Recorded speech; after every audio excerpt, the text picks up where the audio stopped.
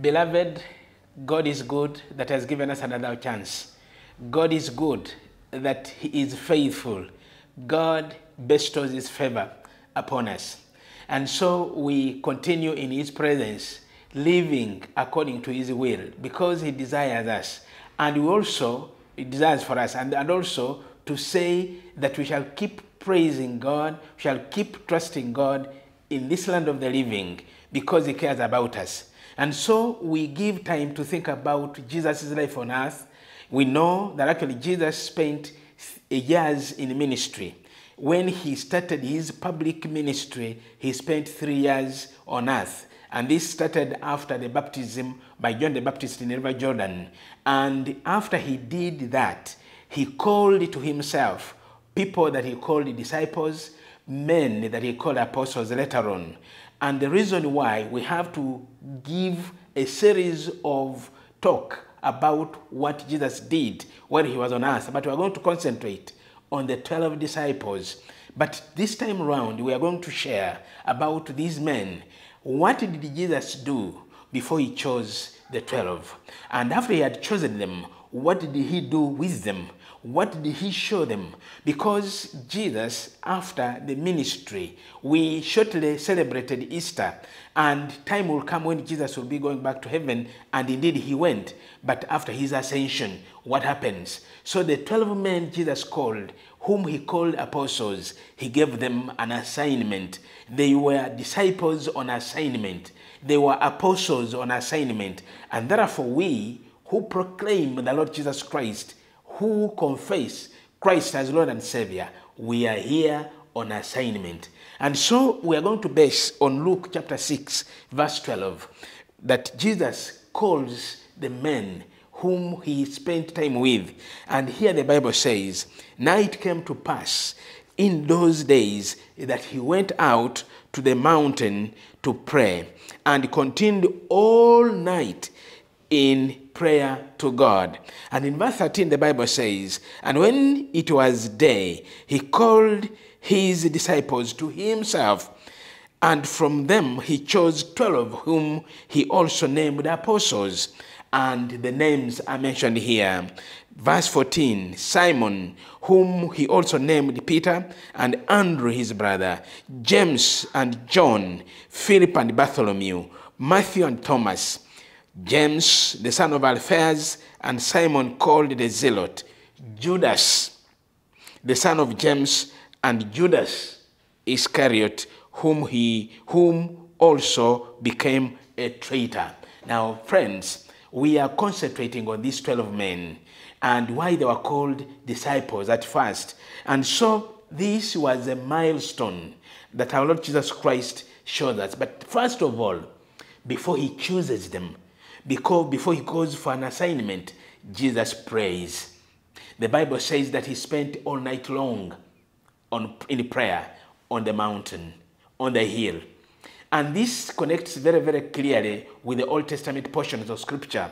Remember, before Moses received the 10 Commandments, he was on a raised ground, he was on a mountain, and he was there in the presence of God. Now, Jesus Christ here is in the presence of God praying before He chooses the 12 people, the men that He calls apostles. And this is very, very critical. This is very, very important for you and for me, that before you embark on any assignment that God is calling you to do, be it preaching, be it being going for mission and evangelism, be it doing anything that you are in the presence of the Lord, embark on that assignment. But before you do that, do pray. Our Lord Jesus Christ spent the whole night praying before He chose the 12 men. And this choosing was divine, because He had to teach them, He had to encourage them, He has to empower them for the continuation of the ministry. And it's the reason why you and I are ministers in the presence of the Lord. And so in this, the whole thing, Jesus did pray. And we talk about these men. We read Matthew chapter 10, verses 1 to 4. It talks about naming them, the 12. We talk about Matthew chapter 4, verse 18. That's much earlier. He also shows us how he called the fishermen. And in Mark chapter 3, verse 13, we also read about Jesus calling the fishermen and the men. And so Jesus chose the men. Which kind of people did Jesus choose? One, these people were Jews. He called them from among his own. And before, so that they would continue with this ministry and spread it, like we see in Matthew 28:19. They are the very people that actually sends out. They were Jews. And these men were uneducated and the commonest of the common. He chose the Lord of this world. He chose men who would be ready to be prepared. The lowly people, the common people, the uneducated people, who would be willing to be educated, who would be willing to be taught, who would be willing to listen. And there were simple men. This was another characteristic. Men of faith, simple faith. No wonder our Lord Jesus Christ mentions about faith, that actually if your faith, that even if it's as small as a mustard seed, smallest, that grows. And Jesus began with these uneducated, simple people, that the faith would grow. And the mustard seed that Jesus mentions is actually about this. And he gave them, they were men who gave up everything. They gave up everything and they followed the Lord Jesus Christ. They were rural men because remember they were fishermen. Although Matthew is called to be, he was a tax collector, but the majority of them were from the rural setting, simple people. And so my friends, what the Lord Jesus Christ desires from you and me is the simplicity, is to show the character of willingness to learn. It's only those that have never gone to school that will be really ready to be taken to class, to P1 because they've never been there, to nursery because they've never been there. You go to P7 because they've never been there, and you sit for the exam, and you study, you listen to the teacher. And so these people show the simplicity of their faith, and Jesus was looking for people such as those. And so friends, our Lord Jesus Christ desires us, we who are his disciples in the same vein, to be a people of simple faith, to be a people that are willing to learn, to be a people that can leave everything and follow the Lord Jesus Christ. And so Jesus spent solid 3 years training them to be leaders. And so these leaders would lead the church thereafter. And the point that I'm making here is he prepared them for the successive years to come. They were to be his successors. He prepared for his time of departure. And this is a challenge that comes to us as leaders, that when we come into office, we need to prepare for our departure. And Jesus prepared for his departure before time by choosing these 12 men to carry on with the ministry. And this does not only fall to the leaders in other spheres of life, but including the parents, including you, the parents that could be part of this, the congregation that listens to this message, that we need to prepare our children. We need to endow them. We need to empower them. Because someone once said that actually people are busy running about preparing for the future of their children. But listen, they forget to prepare their children for the future. Now, Jesus Christ here shows us a point that our learners are our children. Our disciples are our children. In any case, who is a disciple? A disciple is a learner. A disciple is a student. A disciple is a follower. Now, someone who learns must be a follower. And who is a follower? A follower is someone who exactly does exactly what he has learned or she has learned from the master. And so our children are our learners, and they put into practice what we teach them. We help them. Some of us are products of what our parents taught us. Some of us are doing what we're able to do because our parents showed us the way. And it's that way that actually that's enabling us and helping us to do this ministry. And so, friends, Jesus, within the 3 years, had the disciples, and it helped him to prepare them. And after he had departed, they continued with the ministry. And so I pray for you parents. I pray for anyone who is a leader that you prepare for your departure, and prepare meaningfully. prepared it meaningfully because the Lord Jesus Christ put in time. He prayed for them. He showed them example. He taught them. He encouraged them. He rebuked them where they had gone in error. And he corrected every time that because they had to carry on the ministry. And so this is something actually important for us, that this series that we are carrying on, Jesus was preparing his successors and to carry on with the ministry. And therefore we, the leaders, everyone needs to prepare for the end from the beginning. So Jesus chose these people and he prepared them, ordinary as they were, and they became very, very wonderful people, and they became preachers, they became apostles who were sent. And possibly, let me mention, a disciple is a learner, like I've already said, is a student that learns from the master, ready to be sent, and picks it as an example. Now, you follow and do exactly what your master has told you to do, and that's a disciple. Now, after you have learned and you are putting into practice, you have been sent to go and do that work, you become an apostle. So an apostle, from the Greek word apostolos, means the one who is sent. Now, we need to be qualified to be sent by the Lord Jesus Christ. You need to be qualified with the word in order to go and preach what you have been taught.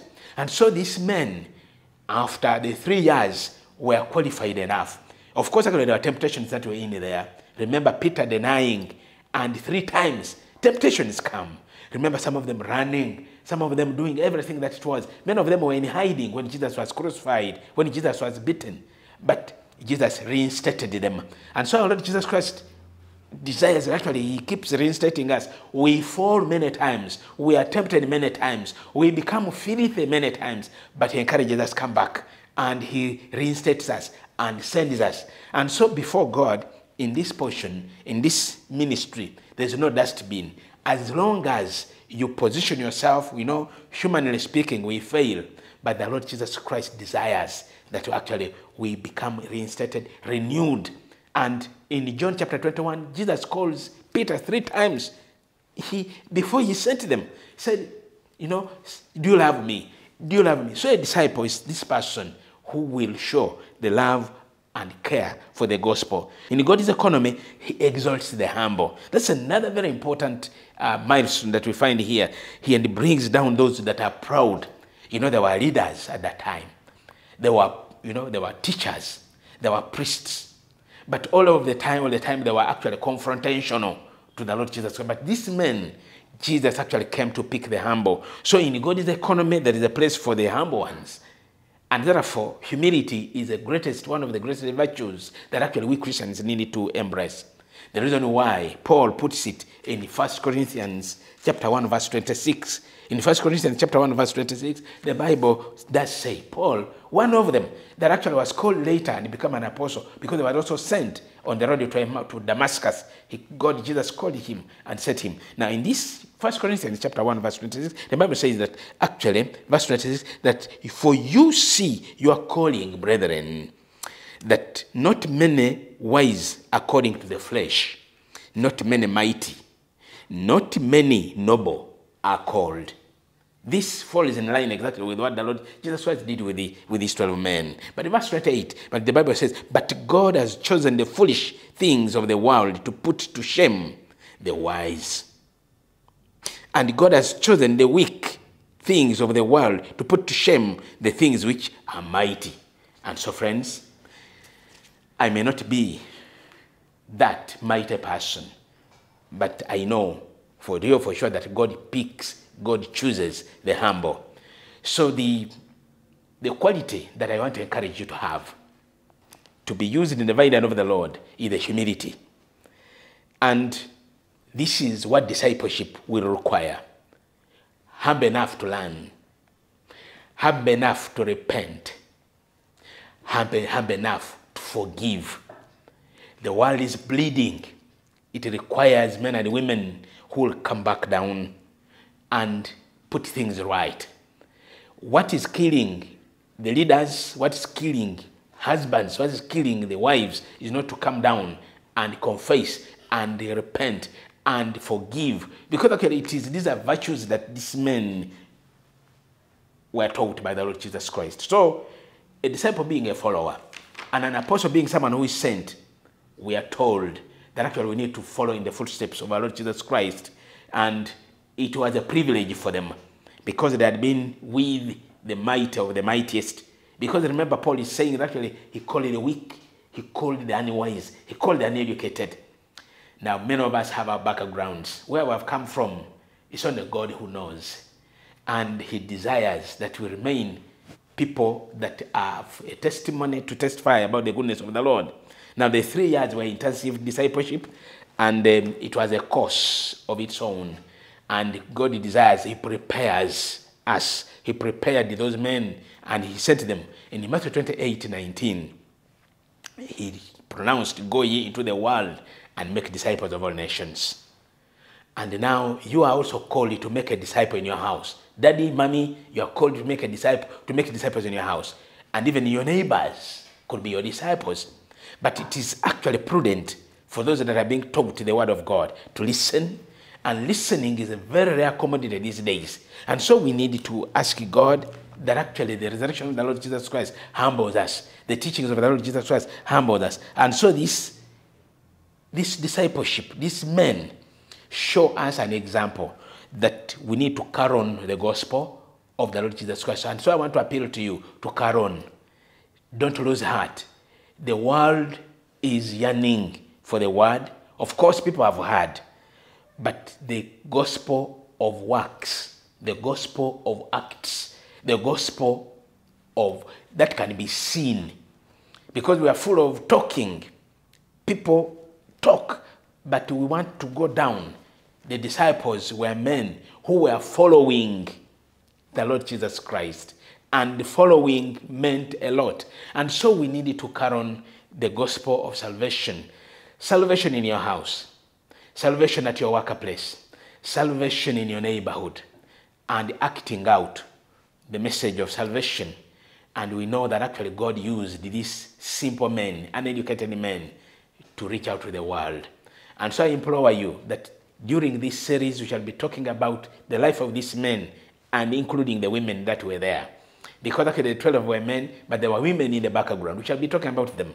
And one after another we shall keep, moving on. But the lesson that we pick from there is being humble and being able to listen and do exactly what the Lord Jesus Christ desires us to do. And Jesus did not go in for the proud people. Jesus did not go in for the more educated people. But he went in for those that could listen. And indeed they graduated. And after they graduated, they became apostles and they were sent. Now, will you be sent in your house? Will you be sent in your neighborhood? Will you be sent in your church? Are you a member of the choir? Are you a member of Father's Union, Mother's Union? Are you a member of wherever you belong?